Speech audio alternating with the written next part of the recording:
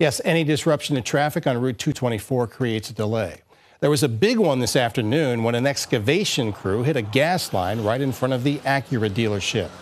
No one was hurt. There were no evacuations, but Route 224 was closed in both directions between Ronjoy Place and Parkside. In fact, traffic was diverted around the area, and there was a long line of cars moving through that detour. Now, one lane heading east remains closed, but all other lanes of Route 224 are open. Hi everyone, I'm Lindsay Watson. Thanks for watching the WKBN 27 First News YouTube channel. If you want more video news, subscribe to our channel. And don't forget to download the WKBN 27 First News app for breaking news alerts.